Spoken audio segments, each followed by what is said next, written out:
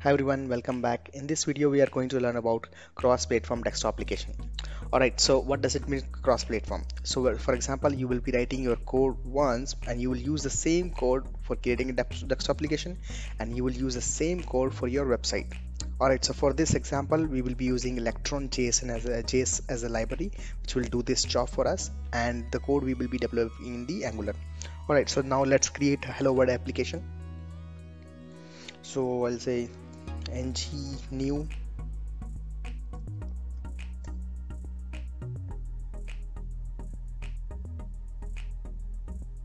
alright, so I don't want routing, so that's why I'm saying no. I'll simply it's gonna take a while to download all the packages, so let's go to this website and go to this getting started kind of documentation. Alright, so quick start I'm talking about it. So what it's saying, we just need to download this library, which is over here, this one. Let's copy this one. Alright, so once this is done, we will put that. And what it says, you just give me the entry point from where I have to start the desktop application. So for that, what we can do, we have to create a file called main.js. In that, there is a method called create window, which you can see over here, and this is the place path.join. That's where you will put your index.html file path. And what will happen when you will double click on that exe, it will run that index.html in a desktop application mode.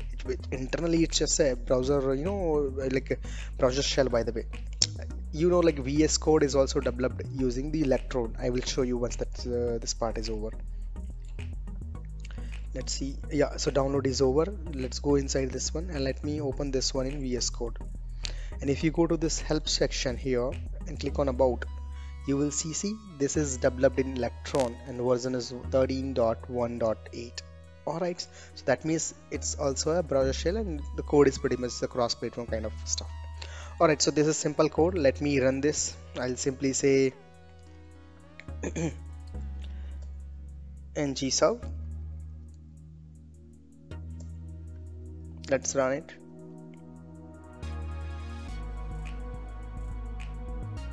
Take some time, and by default it will be running on localhost 4200. So by the time it's running, I can type this.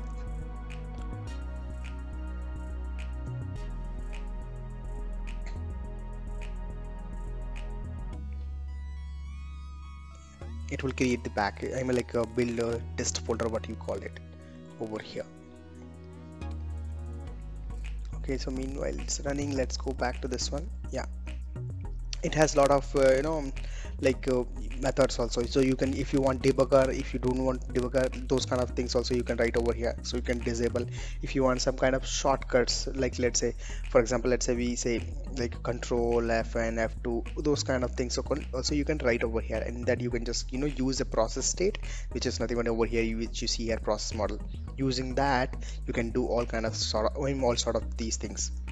Alright, so looks like this build is ready, and we just need to refresh this localhost now. Alright, so you can see this our Hello World application is up and running. Let's port this one into the desktop application. So for that, what we need to do, we need to copy that command which I was talking about in the beginning. Let's copy this one. I think I copied. Let's copy it again. I'll stop this one, paste. I'll remove this dollar thing. So this will install the Electron package so that we can use the Electron command. Alright, so this is like a quite very fast. Let's create this main.js file first. So what I'll do, I'll just go over here and create a new file called main.js. Alright, and I'll just put that code which I have shown you over there. And here you just need to type this index.html file path, which you can obviously see from here. So if you go to okay, I didn't create the package. I will show you once you will create the package, you will have the pretty much same path. You will be having a dist folder. Inside you will be having your application name and then your index.html file. Alright, which you can see in the package.json also. That's your application name, and this is by default is the path which you can see over here in the Angular JSON somewhere. Yeah, it's over here, output folder path. All right, if you want to change, you can change it over here. All right, so our main.js file is also ready. Let's copy this, and we need to give an entry point over here in the package.json. We need to say our main file name is main.js, so you can just put it over here.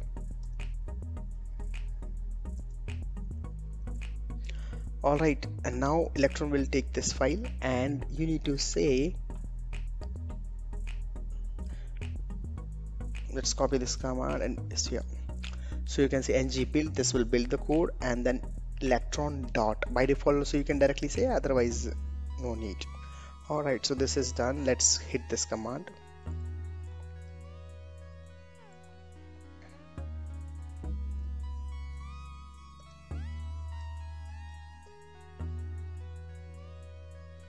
So as you can see, it's building right now, and obviously it will create the dist folder. So let's go back here. It's still not created. Once it's created, you should see the dist folder over here. It's gonna take depending on your package size, I would say code size. So since our code is just a very plain simple code, hello world kind of thing, so it won't take much time. So as you can see, the package is also ready and the application is also up and running. You can see over here. So this is the dist folder. If you go into this, and here is your index.html file. All right, and this is your desktop application. You can see it's desktop, and this is browser. This is browser. All right, here also you have all the options, and you can see here everything is there. If you want debugger, you will see the same browser chromium kind of shell. If you want to inspect any element, you just click on this, and let's say you want to see this one. See, this will be somewhere.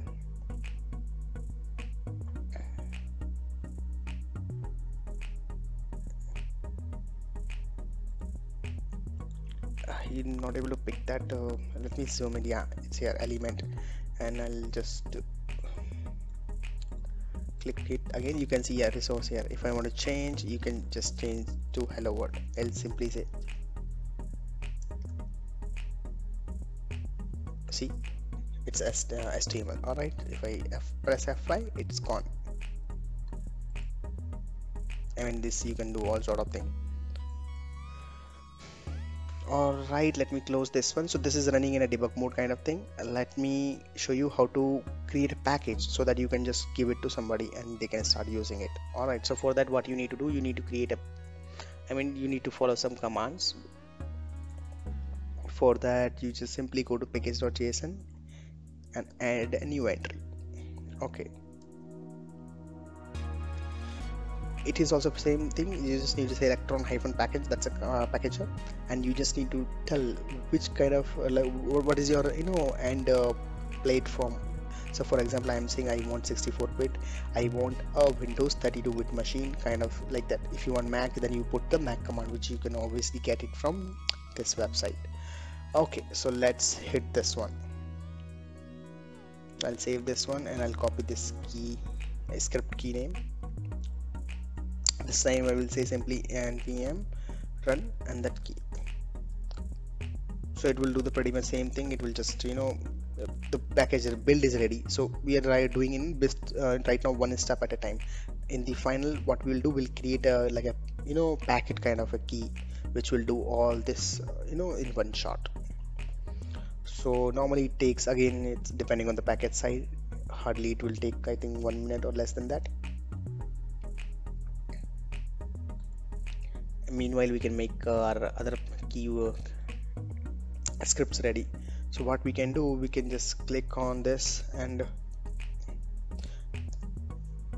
let it run first so that I can tell you what I'm trying to do now.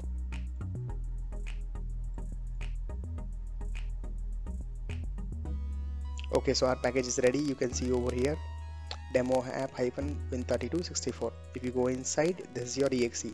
You just simply double click on that and your desktop application is up and running.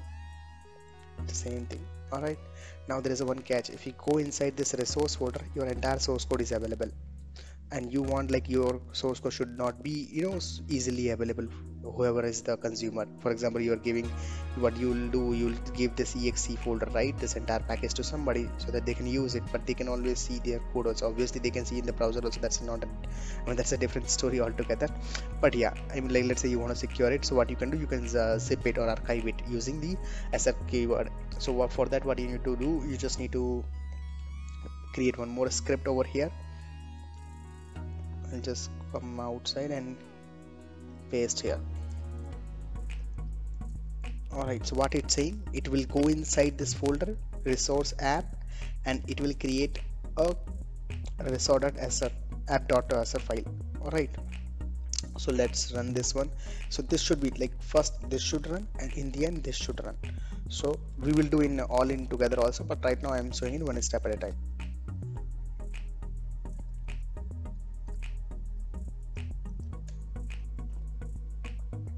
Okay, so we need to download this package.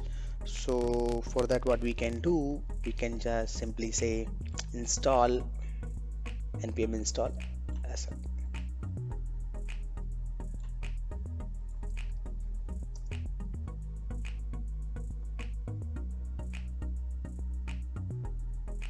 Okay, this is also done. So now let's run this archive folder script.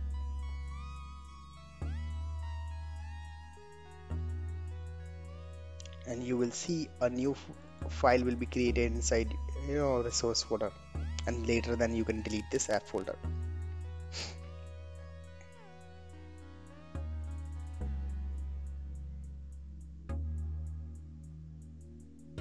It won't take much time, by the way.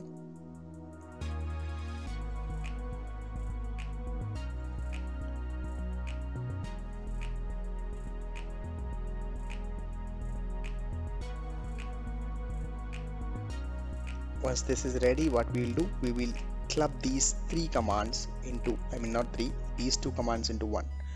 Alright, so and then you will simply say like tag it or create it or some any key name you can give it, and then it will be done for you. So right now we did two steps. First we created the package, then we just archived it. Alright, now in third step we will just, you know, I mean do it together, all the things. So now let me delete this folder.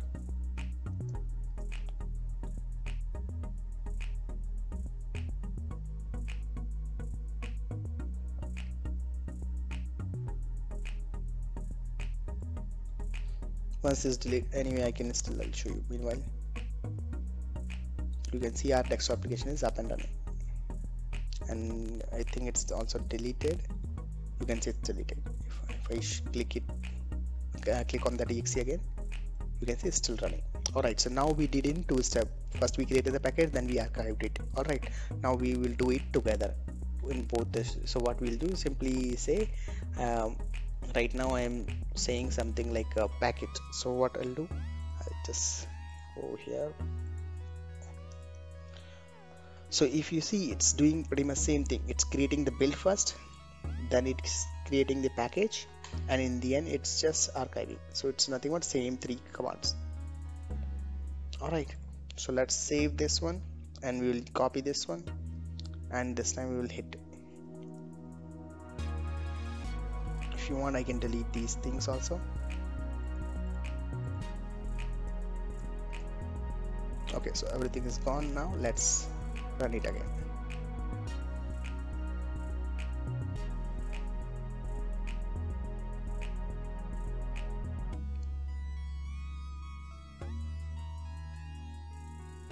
Same way you can, you know, put this code into your mobile application also. For that you can use PhoneGap, or like you can use Cordova.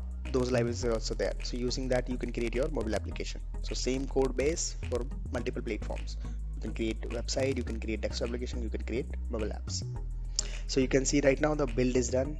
That's why you are able to see this test folder. Now it's creating the package. I think the package is also done, looks like. Let's see. And now it's just archiving that. Once that is done, your application will be up and running. And later, yeah, one step is manual right now. Still, you can write the script for that to delete this also while doing the archive. I mean, the once the archive is done, delete this app folder also, and then it will be ready to ship. There are other modules are also there for that you want to some kind of a installer or something like that. Right now it's just like a single click one.